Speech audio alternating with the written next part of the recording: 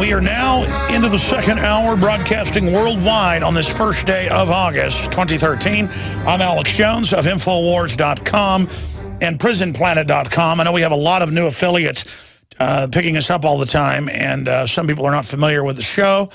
I am a syndicated radio host, documentary filmmaker, and a constitutionalist, libertarian, paleo-conservative, and the media today calls anybody who's not a complete authoritarian communist a right-wing extremist. And so if standing for liberty and freedom means I'm a right-wing extremist, then I will also take that mantle on. When I criticized Bush for attacks on civil liberties and freedoms, I was called a hardcore commie by the controlled right wing, the establishment rhino Chris Christie types. No, I'm someone that stands for the Bill of Rights and Constitution. And I know that Joseph Farah, founder of the Western Journalism Center and a man who, of course, ran big newspapers across the United States before that and founded back in 1996 WorldNet Daily, a pioneer along with DrudgeReport.com, WND.com, a pioneer in publishing, filmmaking, radio shows, you name it, a pioneer really in taking the old muckraking real journalism, Americana-type journalism, and putting it into the 21st century. And, of course, Ted Nugent writes for them as well. Ted contacted me and said, carry his stuff as well. I don't think we ever do that, but we probably should over at Infowars.com. But WND.com, and he joins us here today on the broadcast to talk about a whole host of issues. But first off, Joseph, when you said a few years ago on the air that when Obama got reelected, get ready for the hammer to drop, boy, you weren't kidding. The persecution of Tea Party, telling pro-life groups what they can pray, targeting the Associated Press, prosecuting whistleblowers. Now, Obama behavioral insight teams, biopics on Hillary Clinton, CIA domestically brainwashing, promoting the kleptocratic agenda of the socialist progressives. I mean, this is like a Twilight Zone episode. I'm Alex Jones, the supposed crazy guy that, you know, thought all this would happen, and it happened. It's getting even crazier than I thought it would get this fast. Joseph Farah, what in the New World Order is going on here? Well, the good news is that Obama is kind of bringing, you know, some of the left and the right together, you know, if you want to use those labels. Especially with regard to the surveillance state that he, you know, look, he didn't invent this. It's been creeping up on us for decades, and, you know, but he's basically put it on steroids. And I think that there's, you know, reaction from, you know, folks on the left who actually have a conscience, you know, people like Nat Hentoff and folks like that, and, you know, some members of the Senate and House and the Democratic side have been really at the forefront of protesting this just unbelievable Big Brother kind of situation. You know, they're just, you know, you and I, we knew about the NSA for a long time. This was no surprise to us. I mean, you know, it's been around for a long time. Obviously, it's getting worse as technology improves.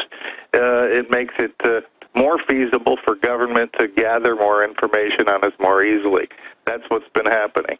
And now we've got a guy in the White House who you know, he basically believes in unlimited government. That's the key, I think, to understanding where we are right now. That's a completely un-American principle. America is founded on constitutionally limited government. The federal government has a straitjacket on its power, intentionally conceived by the founders. And, you know, obviously there have been abuses to that over 230-some years. But now we're at the point where we have a president of the United States, and we have many, many members of Congress, Republicans and Democrats, who basically believe there are no constitutional restraints on what the government can do. And that's why, you know, they vote in favor of preserving and even expanding this incredible abusive surveillance state that they've created, all in the name of fighting terrorism. I got to tell you something, Alex.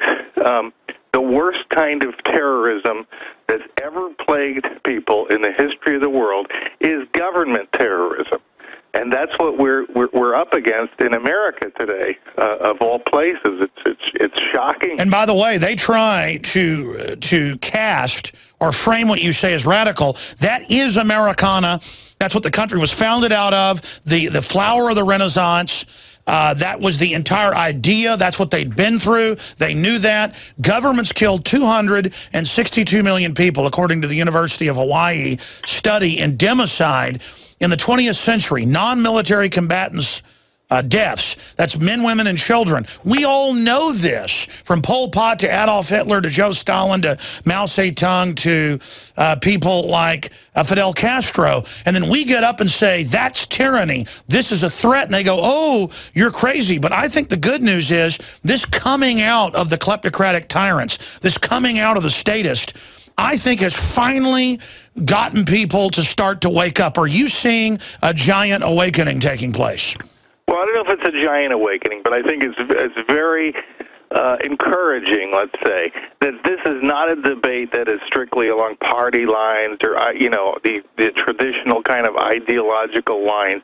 It's really about people who I think, believe in the Constitution, or at least parts of it, and those who don't. Those who really think there are no limits to government and that we'd be crazy in America to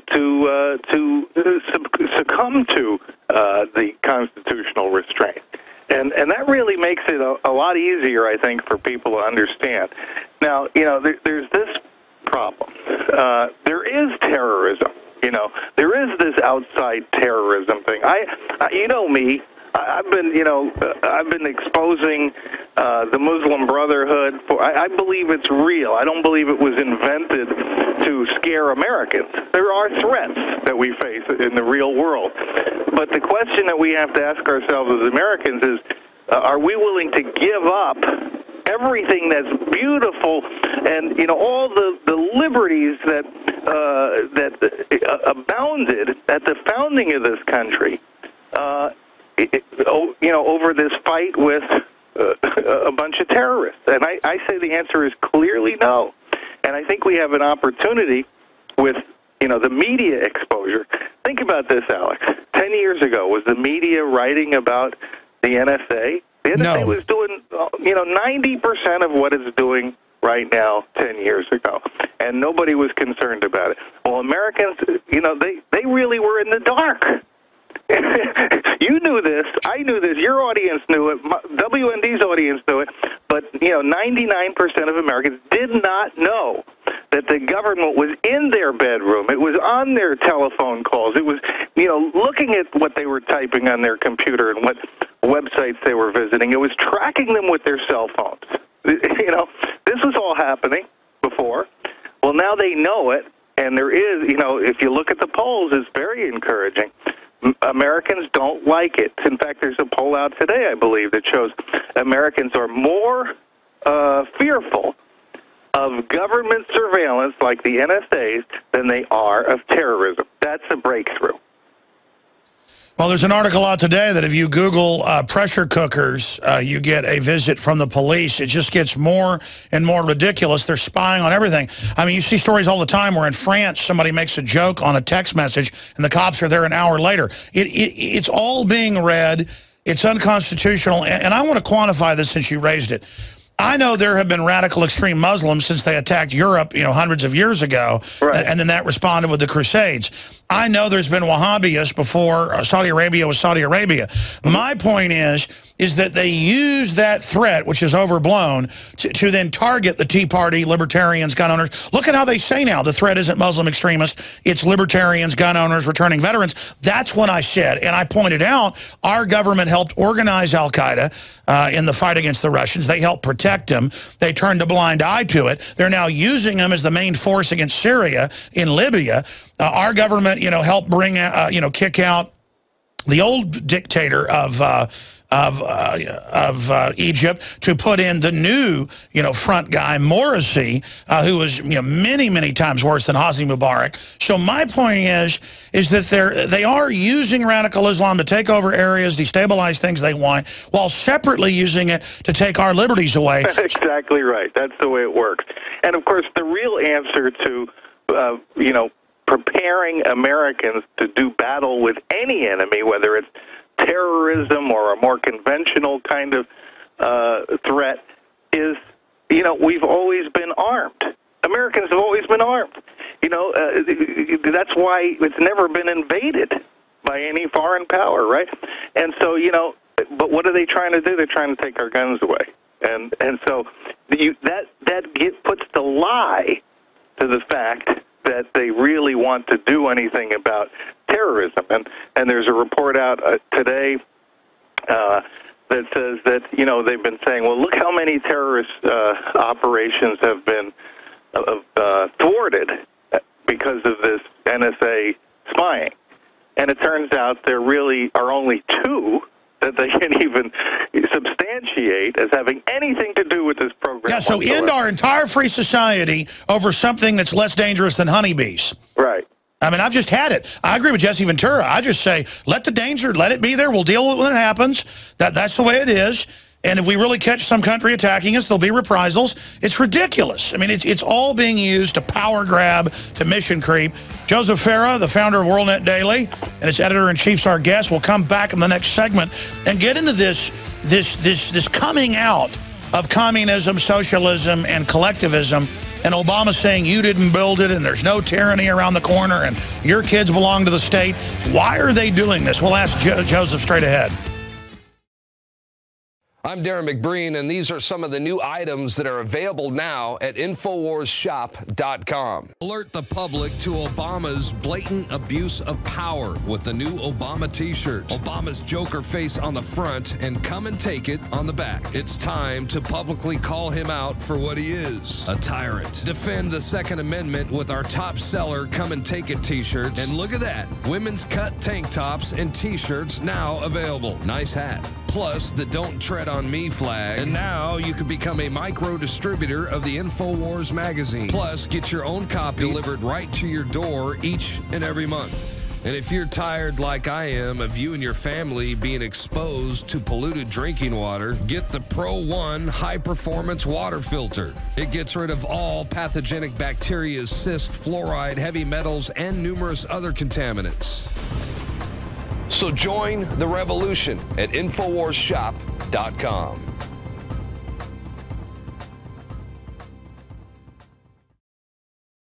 These same voices also do their best to gum up the works. They'll warn that tyranny is always lurking just around the corner. You should reject these voices. There you go. Because what they suggest is that our brave and creative and unique experiment in self-rule is somehow just a sham with which we can't be trusted. Talk about brainwashing. He acts like you're attacking America if you're worried about keeping the country free, saying the government is the people. Well, no, it's not. It's exempting itself from everything it's foisting on the people fundamentally, and then saying, if you've got a business, you didn't build that. Somebody else made that happen. And, of course, we're all collectively connected, but it's the power of the individual that then raises the power of the collective, and the individual is at the head. The individual is sovereign, not the government and the big brain bugs on top directing the overall architecture. And now Joseph Farah, the head of WorldNetDaily.com, why do you think they're just coming out in the public with everything now and throwing it in our face? Is it an attempt to just acclimate us, or since they can't hide it, they're going to go ahead and flaunt it and maybe move the Overton window? Is this some move towards learned helplessness or a Stockholm syndrome? What's happening? Well, look, I think the agenda is very clear, from Obama and not just Obama, but, Obama epitomizes it, that, what these guys really like and have always liked for most of their lives is socialism. That's where they want to take us, whether you call it communism or socialism, same difference. And a good example of this, right from Obama's mouth in the last few days, was his high praise for Ho Chi Minh. Now we can debate the Vietnam War and our role in it, But Ho Chi Minh was a communist who tortured Americans. Hardcore Marxist-Leninist, Stalinist, who killed 500,000 of his own people. Now they want to portray him as some kind of popular folk hero in Vietnam, the George Washington of Vietnam, inspired by Thomas Jefferson. You know, gosh, we have known this for decades, that was a clever ruse that Ho Chi Minh used to try to get, the American government to support him back in the 1950s when Truman was still president, and later in the Eisenhower years. But we know what Ho Chi Minh was, and now they're trying to recast Ho Chi Minh, just like they did. They did in the 1960s. It was a communist disinformation effort, and now Obama's using it. The president of the United States is portraying Ho Chi Minh, this mass murderer, this terrorist. How did was he popular among his people? Hitler was popular among his people. The way totalitarians become popular is they kill the opposition or they lock them up in re-education. Oh, yeah, I love how in a, quote, fake democracy they use to bring in authoritarianism, not a republic, they go, well, we have a majority that say turn your guns in. Like, I've got to do something because a pack of idiots want me to. Exactly. That's the opposite of what the American founding was all about. Protecting the rights of the minority. We don't live in a democracy. We live in a constitutional republic. There's huge differences, and unfortunately, the American people have been so dumbed down over such a long period of time that now we want to be like everybody else in the world. That's what the founders were, dead set against. But, there is a sense that I see on the street across the board. Folks understand that Obama and the people that are controlling him really have conned them. People know the economy's in deep trouble. They know they're becoming domesticated, but the collectivists don't care because when they shut down coal plants or pay to move General Motors to China, then you've got 101 million people as of last month, as you know, now on some form of food assistance. Land of the free, home of the brave, 101 million people on food assistance? That's right. You create the dependence. We've seen it done in many minority communities to the point where they go and they vote like robots for the people who are going to keep those little gratuities coming to them every month, and that is really sad. Instead of being teaching self-reliance and being a self-governing society, we're becoming a bunch of sheep that are actually dependent, we think, on the government's goodwill toward us. Joseph Farah of WND.com is our guest. We've got him to the end of the hour. We got a long 18-minute segment coming up. I want to get into the details of Snowden, Bradley Manning, and geopolitically where you think the world is right now, Joseph Farah, and where you think things are going to go or the possible futures. I want to talk about an article on WorldNet Daily I saw dealing with massive solar flare, narrowly misses Earth, EMP disaster barely avoided, and you've got one about Lloyd's of London, warning of EMP. This is a real threat. We'll talk about that WND.com article and more with an icon of libertarian truth journalism, Joseph Farah. Now you can watch The Alex Jones Show live as it happens at Infowars.com/show. You'll find links to all of our content there and a free 15-day trial for Prison Planet TV. More than 60 movies and documentaries all in one place at Infowars.com/show.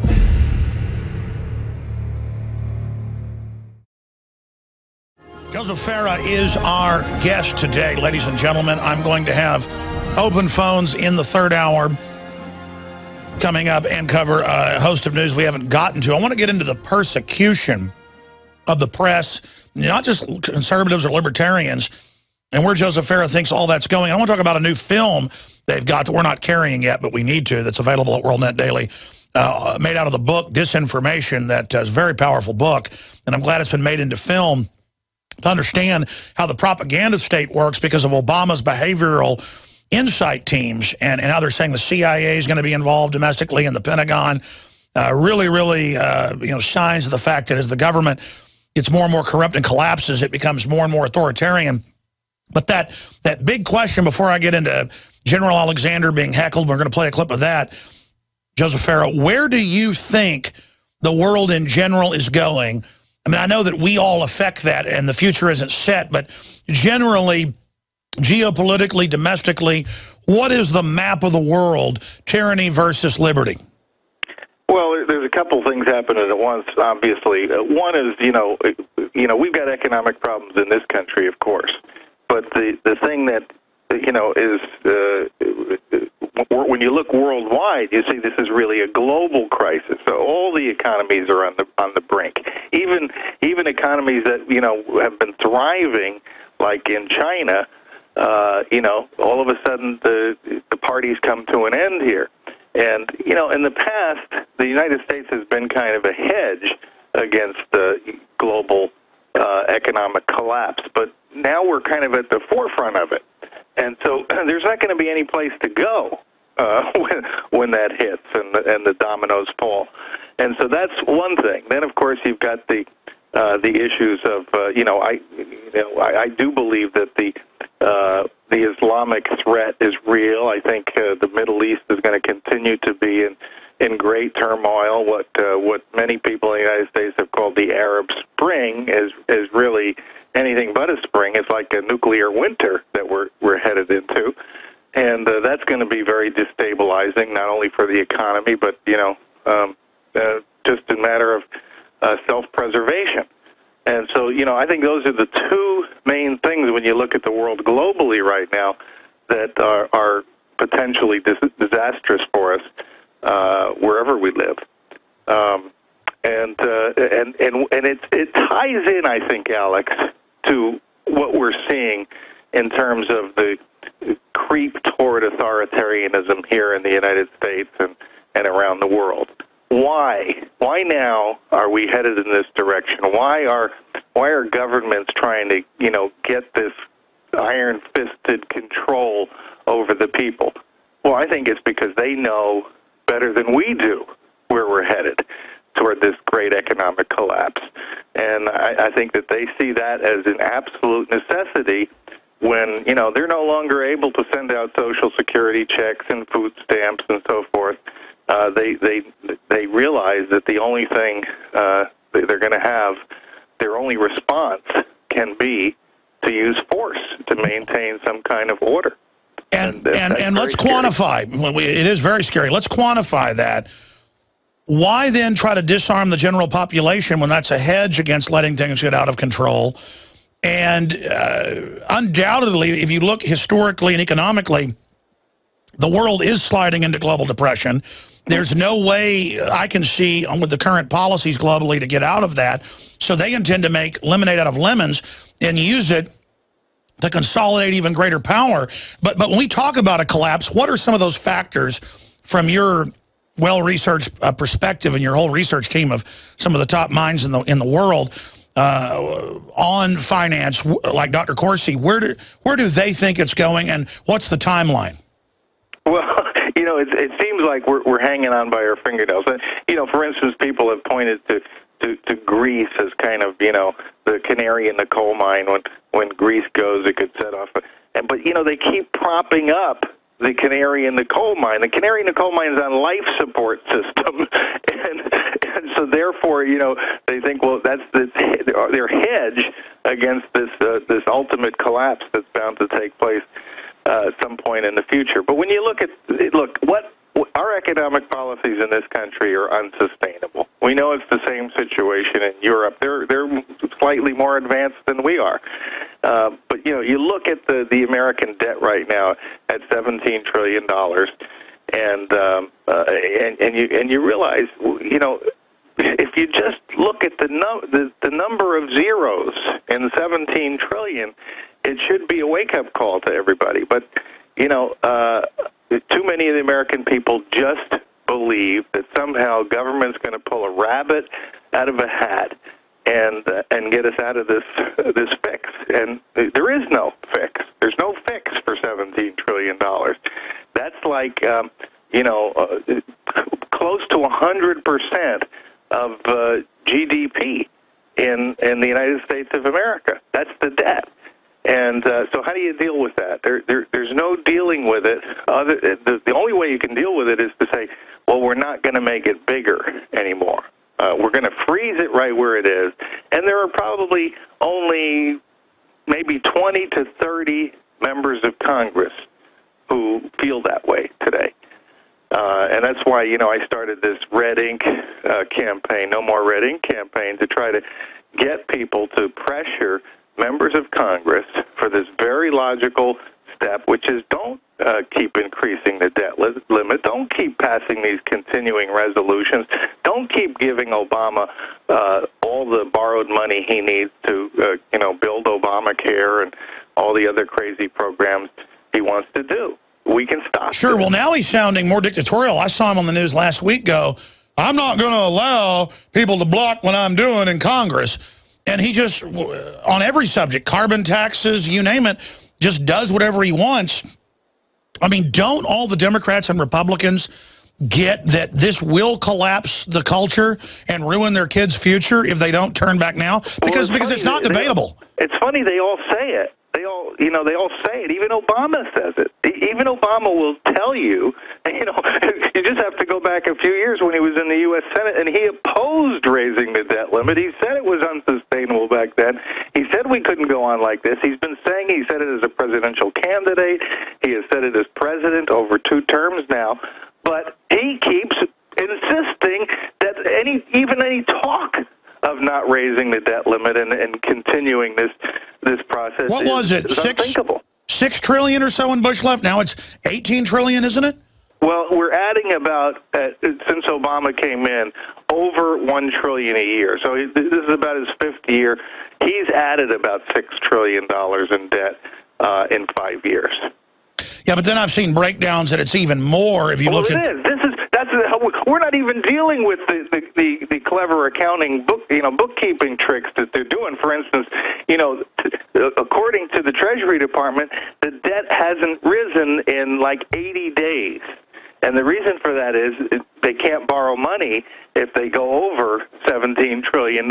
So they keep borrowing it and insisting that they haven't borrowed any money. Sure, but the real numbers I've seen is it's well over $18 trillion, and that's what and that's not even counting the unfunded mandates. So let me understand this from your perspective, shifting gears back to the Middle East.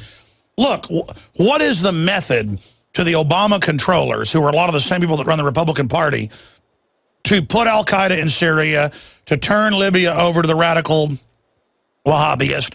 And then why has Israel been helping try to take Assad out? Because Assad was no longer offensively messing with anybody. And then what do they think they're going to do once they put these radicals in control of Syria? I mean, I guess just when they attack the West, they'll just take more rights. I guess that's the plan. Right. I think there are 2 answers to that. Number one, why does America do this? Well, I don't know why exactly. I'm not 100% sure, but it does put the lie to the idea, the notion that these guys are really interested in fighting terrorism when they're placing in power people they say attacked us, namely Al-Qaeda. So that doesn't make any sense. My guess is that it's part of some vast, globalist type conspiracy. Yeah, geopolitical. Yeah. Now, what about Israel? I think that's a more interesting question, because you would think, well, isn't this sort of self-defeating? Why are they siding with not the bad guys, but the really bad guys in Syria, and trying to overthrow Assad when Assad offers them some stability? And I think the answer to that, this is my guess, it's really bizarre, but I think that what they're doing, they believe their number one enemy right now, the most imminent threat they face, existential threat, the threat that could put Israel, is Iran, so they want to take out Iran's support. Exactly. And who is Syria allied with? Who is Assad allied with? He's allied with Iran. And so they'd rather deal with Iran first and then basically have one enemy left, which is the Muslim Brotherhood for all intents and purposes, and they can deal with the Muslim Brotherhood on their own time schedule. That's my guess. Well, my larger issue is this. Everybody knows I'm not anti-Israel, but at the same time, I try to stay out of this because I'm sick of it. It's a political football, like gay marriage, pot laws, any of this stuff. It's just, it just goes on and on. But then people want you to choose a side in this whole deal, and the obsession by the anti-Israel crowd, constantly making stuff up that, you know, Israel runs this, Israel runs that, Israel runs me, this person, you know, General Jones and the Joint Chiefs is Jewish when they're not. I mean, it really is a worldwide mental illness, and I don't get what the establishment, with a lot of Jews in it, is doing, promoting this agenda, because I see the left really pushing an anti-Semitic agenda. Yeah. And I don't, what are they planning to get out of this? I mean, this is really like a religion. I don't know, but it reminds me of an old joke, Alec, where this guy, Moshe, is sitting there and he's reading a Nazi newspaper. This Jewish guy is reading a Nazi newspaper. His friend comes up to him and says, "Why are you reading a Nazi newspaper?" He says, "Well, you know, I used to read the regular press, but it was full of bad news. The Jews control how it's full of persecution of the Jews and so forth. Now I read the Nazi newspaper and it's all good news. It says the Jews control the banks and the media and everything." So you get the picture. He was reading it because it was like a delusion of grandeur. Exactly. Yeah. But, you know, I mean, you're right. The anti-Semitism, and really, if you think about it, you can go all the way back to, you know, Hitler. And what was Hitler? Hitler was a socialist. You know, Joseph Stalin was a communist. Look at, you know, how he persecuted the Jews in the Soviet Union and after Stalin as well. So where does the anti-Semitism come from? Where does it emanate from in the modern world? Well, it's perpetrated almost exclusively by socialists. Yeah, but exactly. But then it's also used as this football where everything becomes about that when the world is so much more complex. Like, what about the communist Chinese? You know, there's 1 billion plus people over there being used by communists to leverage the world. What about this issue? What about it's like all people talk about from both sides is fighting with each other over this, and it's really a party I don't want to be part of. Speaking of disinformation, talk about that film a bit, and then I want to get into, have you seen the video of the head of the NSA being booed yesterday at the Black Hat conference? They're Black Hat hackers. I heard the audio, yeah. I didn't see the video. We're going to play that in a minute, but tell us about the film disinformation in the book. Well, the book and movie disinformation is really, the movie is just adapted from the book, and it's a series of terrific interviews with people who are experts on what disinformation really is. And we've all heard the term disinformation, but it really is a made-up word, made up by the Soviet Union. They recognize that, you know, lying to people is a very important strategy for maintaining power, but disinformation is more than lies. It's one thing when somebody lies to you, but it's another thing when a very credible source lies to you. Then that's you know, the first lie is misinformation, but the lie by a credible source is disinformation. And you know, the Soviet Union had spent a massive amount of its economy on perpetrating disinformation here in the West. And this book and this movie chronicle that. And the guy who wrote the book and is the inspiration for the movie is named Ion Mihai-Pachepa, who was the highest-ranking Soviet bloc defector to the West during the whole Cold War. He was in charge of Romanian intelligence. He had to take a daring escape route to get out of Romania and come to the West. He's been living under a new identity ever since, constantly faced still to this day by death threats from Romanians and communists around the world. Who, by the way, have now basically taken over the EU bureaucracy. Exactly. And imagine yourself being this guy who comes here in the late 1970s to escape to freedom and to help the West understand what they're up against with communism, and now seeing communism effectively taking over your new homeland. Well, please help us get him on. I want to play, speaking of disinformation, the NSA director who lied to Congress and said, we don't collect any data, and had to admit 2 days later, okay, I lied. And then now he lies to hackers that know full well what he said is pure bull. Here's a clip of that. I want to get Joseph's take on it. Stopping terrorism is one of the most important things. Freedom! Exactly. And with that, when you think about it, how do we do that? Because we stand for freedom. Not that. But I think what you're saying is that in these cases, what's the decision? The heckler said, "Bravo, Sierra." And what tools should we have to stop those? No, I'm saying I don't trust you. You lied to Congress. Why would we believe you're not lying to us right now? I haven't lied to Congress. What about SKS? Oh, he admitted he did. Congressional testimony. Wait for the question session. Thank you for that. But if you disagree with what we're doing, then you should help twice as much. Read the Constitution. I have. You should too. I mean, the arrogance of that. And then he doubled back and said he didn't lie to Congress. He admitted that, okay, that wasn't true. Right. I mean, this is unbelievable. You know what struck me the first time I heard that is this guy sounds like a hypnotist. He's trying to put us to sleep with his speech.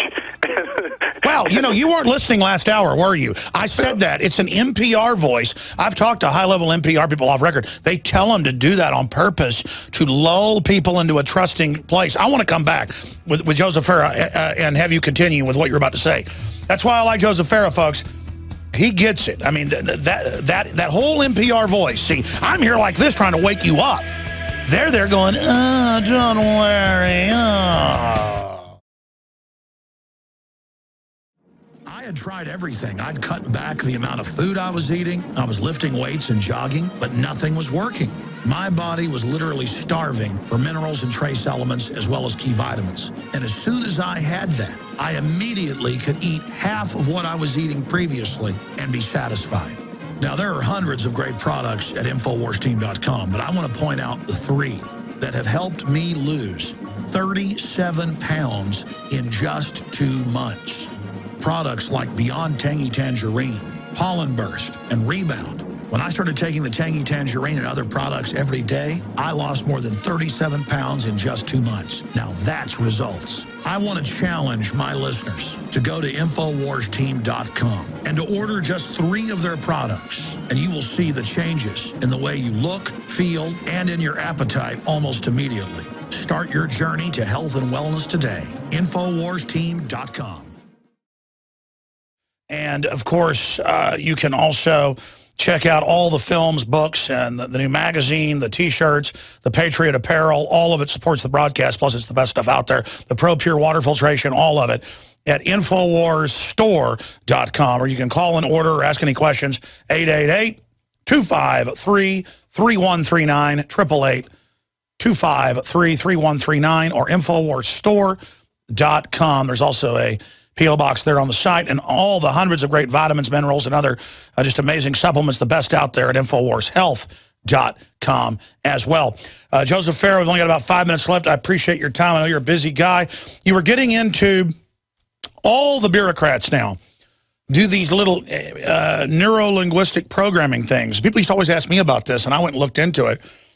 And there's other systems, and whether it works or not, they really are teaching NPR people, MSNBC people, government people.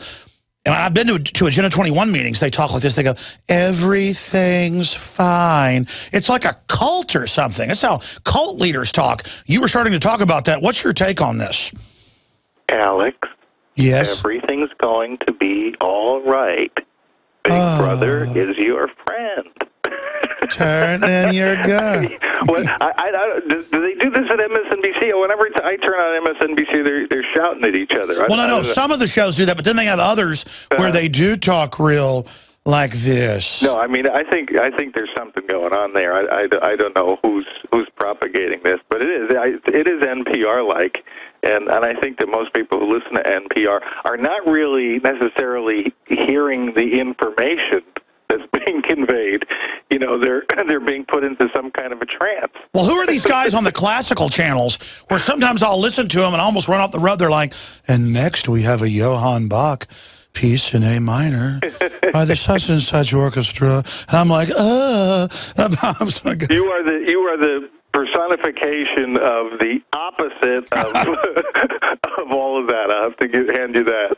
No, I've been told by some people sometimes it's like nails on a chalkboard, but that's what America needs. Right. I'm like the Yosemite Sam of talk radio. Ooh, I hate commies. Well, you're the town crier. And, you know, that's we're in those kinds of times where we need people waking us up. And I commend you for the great job you're doing. Absolutely, sir. We appreciate what you're doing. Do you think overall Obama is in deep trouble? But I guess Republicans won't try to impeach him. He could only be in big trouble if there was, some organized opposition. And the Republican Party is not organized opposition to the Democratic Party. At least the leadership of it isn't. And, I think they're about to hand him all kinds of victories. They're not going to defund Obamacare, even though they have the power to do that just in the House of Representatives. And it has no support. I mean, take Karl Rove, Chris Christie, and others. They spend more time attacking Rand Paul and libertarian types that are the future of liberty instead of going after Obama. Right. I'm glad you mentioned Rand Paul, because I think there's some guys like Rand Paul. He stands out in my mind, but there are a few others who, they're in positions of power. They're in the Senate. They're in the House, and they are, I think, beginning to send out a different kind of message to people, a message about liberty, about self-government, about all the things we believe in. Oh, it's scaring the establishment. That's how you know they're dangerous. Yes. I mean, they're denounced by Republicans and Democrats alike, but it doesn't do anything to dampen their support, and I think that's great. Now you can watch the InfoWars Nightly News streaming live as it happens for free. Check it out at Infowars.com/show.